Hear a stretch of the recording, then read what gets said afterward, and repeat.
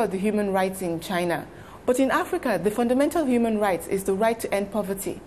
Imagine what other partnership could be more important to us than to engage with China.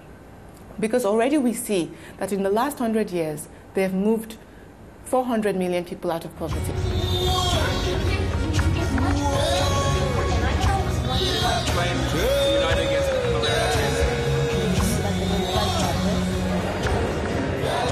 My name is Hafsat Abiola-Costello. I'm from Nigeria, and I run a company called China-Africa Bridge. It facilitates cooperation and business between China and Africa.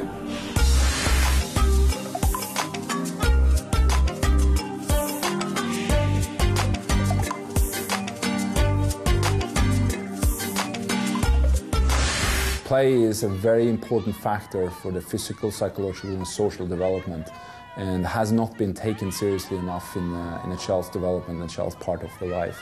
And if that's been ignored, we are not breaking the cycle of violence or getting the families out of poverty or preventing diseases. This is absolutely a critical element of development of an individual and also of a nation.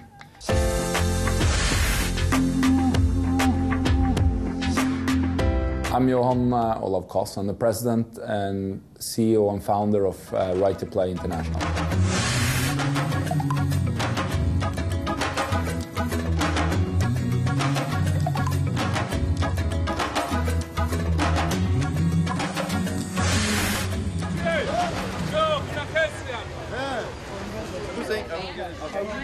Hillary, was good to see you.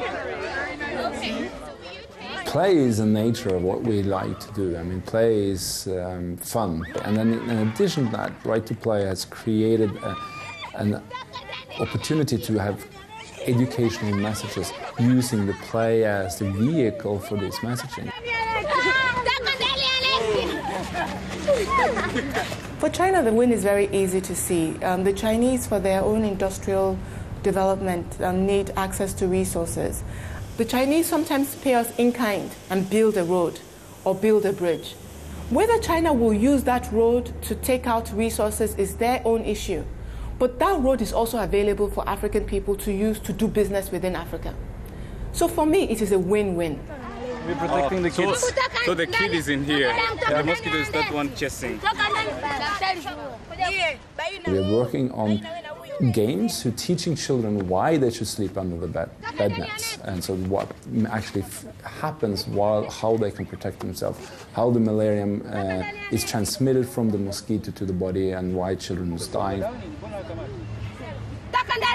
They're just screaming, get out of the neti. Toka ndani ya neti. This is like toka ndani ya neti. Yeah, toka ndani ya neti. Toka ndani ya neti. You feel so tired when you have malaria. You know, if, for example, in America, there's a part of the U.S. state that has a surplus in a certain crop, a grain, then for that year, America's development aid is really about distributing that grain in maybe in an African country or Haiti or in a Latin American country. This is not what development aid should be about. We have clear gaps in Africa, maybe with infrastructure, maybe in technology, agricultural technology even, making our agricultural production more productive. But the way that we're now doing the development aid from the US, for example, does not really address that. I met a girl. She said, you know, she'd been living under pressure from a male who's visiting their home. She's only 11 years old, and he's been kissing her hands, asking to be, you know, have sexual intercourse with her. And she said, you know what, through these games I've gained so much self-confidence and understanding of what I can protect myself. This is an amazing, strong story I just heard today, and I saw the strength of her in her voice and her eyes when she described this scenario and what she's been under type of pressure.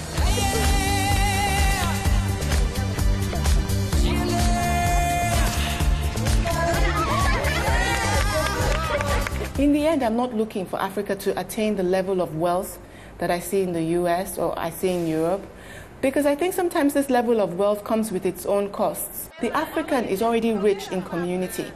But we want to be able to take care of the children that are sick. We want to be able to take care of our elders when they grow old.